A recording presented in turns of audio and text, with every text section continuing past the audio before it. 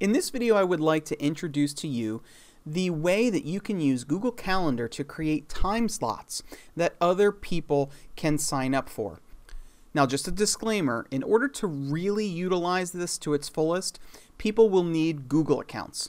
So if you're using this within your own organization and you are a Google organization, you're completely set. If you're using this in a school and you're just sending these out to your students or your staff or your faculty, you're completely set.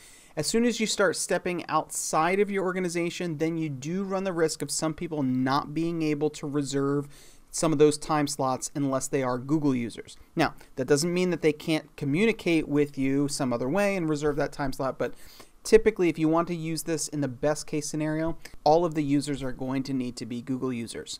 Now, in order to create the time slots, what you need to do is you need to create a new event. So I'm here on a day, and let's say I'm going to have some office hours from 1 to 3 p.m. And so what I can do here is I'm going to click here, and then I'm going to say office hours, and then I will create that time range from 1 to 3 p.m. And then you'll notice here that one of the options I have is appointment slots. So I'm going to click that. And now what I can do is I can determine how long each slot duration is going to be. So I'm going to create slots of 15-minute chunks. All right, so for 2 hours, I'll have 15-minute chunks of time. So we'll go ahead and we'll click Save here. And then what you'll see here is the appointment block. Okay, now if I click on the event, I got it. One of the things you can do here is go to the appointment page for this calendar. Now this is going to be something that you are going to want to distribute to those that are going to be signing up for those appointment slots. So let's take a look at what this looks like. Okay, when I load that link, what I'm looking at right now is the current week. So there's no appointment slots that I have here. And I do notice a link here that says the next available appointment slots are on March 23rd. So let's go take a look at that. I can either click this link here or I can go to the next week there. And now I see here in that time range, what I have are some office hour time slots that people can sign up for. Okay, if I want to take a look at a day view, we can go ahead, let's go back to that day. And there we see those office hour slots. Okay, now this again is the link that you want to send to other individuals. All right, so I'm actually going to go back to my appointment. Let me copy this link. So I'm going to right click and choose copy link. And now what I'm going to do is I'm going to send this to my students, and they're going to be able to sign up for one. So let's go ahead and take a look at the perspective of a student and see how they might sign up for an appointment slot. Okay, now I have a student account loaded up, and what they are seeing is pretty much the same thing I saw before as well. This is going to be the appointment slots for the particular person that has distributed this link, and I distributed this link via email. You could distribute it via Google Classroom or some other form. It really doesn't matter how you distribute that. Whatever way you normally distribute links, you can go ahead and use that method. So I'm going to go ahead and click this link. Next available appointment slot is on March 23rd. All right, so let's go take a look at that. And we can see that we are brought right there. And now, as an individual, I can choose to sign up for one of those slots. So let's say I'm going to take that 2 o'clock slot. So I'm going to click that, and then what that allows me to do is to book an appointment. So here is the what, that's the office hours. Now that's the title coming from the event that I created. So I created the event called office hours, so that's what's being brought in there. And then you'll see what's being appended is the name of the person that's attempting to claim that appointment. Now people could change that, so you just got to keep that in mind, and that will be reflected on the other end in your own calendar. We could put a where and the description, so you may ask the people that are booking an appointment to also leave a description as to what it is that they would like to discuss. That's really up to you, and then they can go ahead and click Save.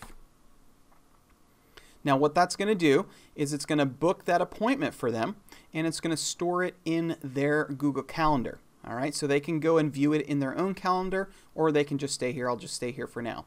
But I did want you to note that you will see here that one of those time slots is now gone. All right, one of those time slots is now gone because one of them was claimed. We had 8 before, now we only have 7. All right, now let's go take a look at our view and see what it looks like on our end. All right, so I'm back on my page. I'm going to close this here. And now we can see here that in my event view, or my daily view, I have one of these slots now reserved. Okay, one of these slots now reserved. So that's going to show me who is going to reserve that slot. And now we can see a little bit more about the details of that particular event. We could see the exact time, and we can see now that we have 2 guests. Now what we can do here is we can also go and edit the event. So one of the things I like about this is it now allows me to go through here and alter some of these event details. And when I go to save them, it's going to alert the other person via email of those changes. So one thing I might like to do is to add some conferencing to this. So I could go ahead here, click Hangout Meet, and now I have a Hangout Meet code that I can use. And if I click Save, it's going to prompt me to send those changes to all of my guests. So if I felt someone should join me in this particular person, I can go ahead and add some guests here. Otherwise, I can go ahead and click Save. And it says, would you like to send update emails to existing Google Calendar guests? And you can either dismiss that, don't send it, or send. So if I want an email sent to those people about those changes, I can go ahead and click Send. Nope, let's dismiss. All right, so now you have an event set for a particular person. You still have the other 7 time slots available, and other people can choose those. Now, what happens if you need to cancel one? Well, either person that is attached to this event can certainly delete it or cancel it. Let's go take a look at it from the other perspective. All right, so now we're in the student's Google Calendar. We can see right here that they have the event on their calendar. Now, what if they want to cancel this event? Well, they can go ahead and click here. And now what they can do is come up here to delete event. So they can remove this from the calendar. So let's go ahead and do that. Now, it's going to give us a prompt. Would you like to send cancellation emails to Google Calendar guests? Now, they can say yes or no. Okay, they can say send or don't send. Let's go ahead and let's pretend they say don't send. So we'll go ahead and click that. Now what it's done is it removed that event from their calendar. So let's go over to our calendar and see what that looks like on our end. Okay, we're back here at our calendar. And what you notice here is that this event looks a little different now. So when I click on that event, I can see here that this person has left it. So the question is, well, what does that mean for everybody else? Does that free up that time slot? Well, let's go take a look at that link that we had before that had all of those appointment slots. So now that we're back to the appointment page, we can see here that all 8 appointments are now available for anybody to reserve. So by one person deleting that appointment slot, it does open up those other slots for other people. If I head back to my screen again, so one of the things I can do is now that that's been canceled, I can go ahead and right click and I can press delete. Or I can go into the event again and press delete. Either way, we can go ahead and just get that off of our calendar. That's not going to do anything to those appointment slots because, as we saw before, they were available. Now, if you remember before, I said that this is really only going to work for people with Google accounts. So you might ask, well, what if somebody communicated with me that they would like to reserve a slot, but they were unable to do that because they don't have a Google account?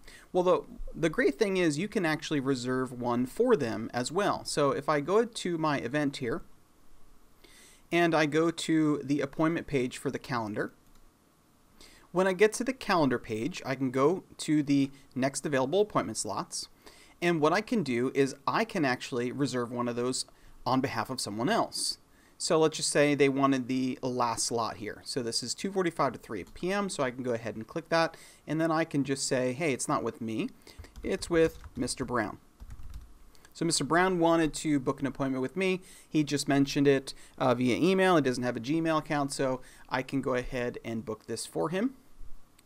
And now what that's going to do is it's going to book it in my appointment list, and now other people are not going to be able to reserve that slot. And so that's just a way you can reserve appointments manually, even if the user does have a Google account. Maybe they just didn't know how to go ahead and do that. Maybe you're talking to them on the phone. You can just go ahead and reserve that time slot. So what that does is it puts it on your calendar and also removes the availability of that slot from other people. All right, that gives you a little overview of how to create some appointment slots that other people can reserve. I hope you find some good use for it.